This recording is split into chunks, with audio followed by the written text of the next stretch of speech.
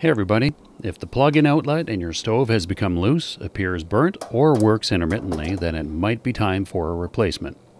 Quite often these things wear out from repeated use, so let me show you step by step how I replaced mine. Once we get going, I'll be moving quickly, but I'll try to include plenty of detail. If you're here because your outlet shut off completely, it is possible that either the protective fuse has blown or needs to be replaced. Or the circuit breaker, if so equipped, is tripped and simply needs to be reset. If all is good, then we'll continue. Now, surprisingly to me, not one building supply store that I found, big or small, could provide me with this outlet. And my appliance repair store said it had to be ordered. And even trying to find this online was a bit tricky. But using the following search, I had luck. On the Google search page, I searched panel mounting AC power socket outlet 125V 15A. As you can see, plenty of results, but interestingly, none that are of the color of our original white outlet. I ordered another 3-prong version and received it in the mail.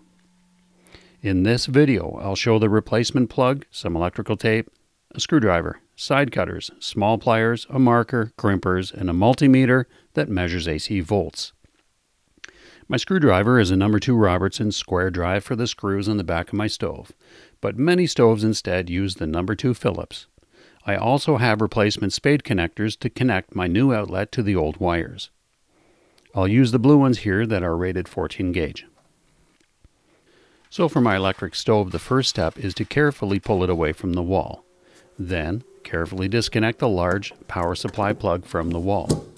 If the stove cannot be unplugged because it's hardwired to the home, then the main breaker for the stove at the main power panel must be switched off instead. Next, to gain access to what we want to replace, we'll need to remove the screws from the steel covers on the back of the stove. Each stove, including yours, will be slightly different. For example, on my dad's stove, only the shield needed to be removed. But for this one, the screws need to be removed and the entire top assembly needs to be tilted and laid down like this. By the way, use a towel to protect the front controls from scratches if you do this. Now you can see the wires.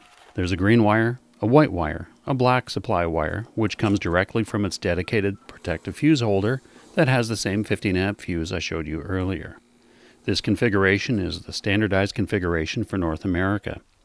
When looking at an outlet like this small hole is protective ground, the largest flat blade is neutral, and the smaller flat blade is 125 volt supply power.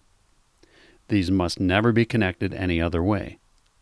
To remove this outlet, I'm disconnecting the neutral, the supply wire from the fuse holder, and then with a screwdriver I'll undo the screw holding the eyelet for the ground wire.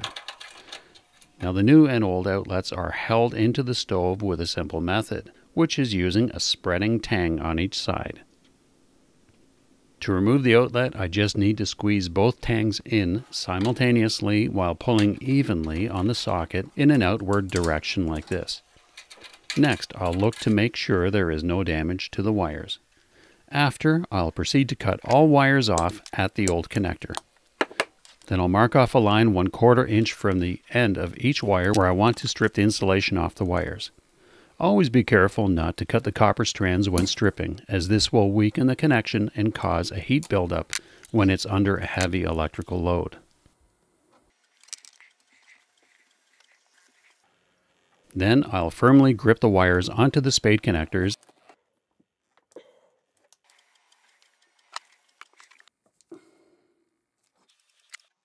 Now before sliding the female spade connectors onto the new socket terminals, I always like to give each connector a slight squeeze on both sides, like this, with a set of pliers to ensure the tightest fit possible on each socket terminal.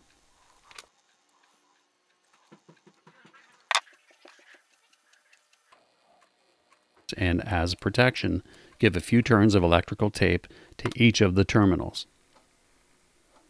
Next, the wires must be slid all the way, firmly back onto the new connector.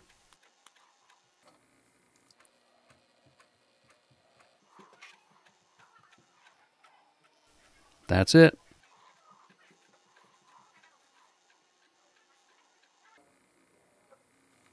Now slide the new connector into the old hole and it should lock in place. and then continue to reverse the order of operations to put this thing back together.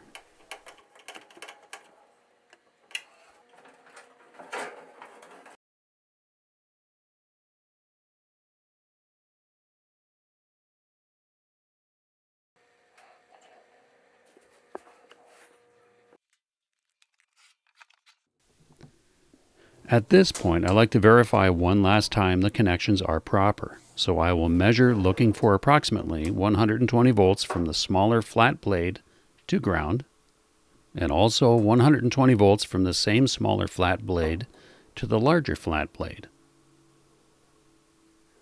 So there you go. If any part of this video helped you, please share it. And remember to check out my channel.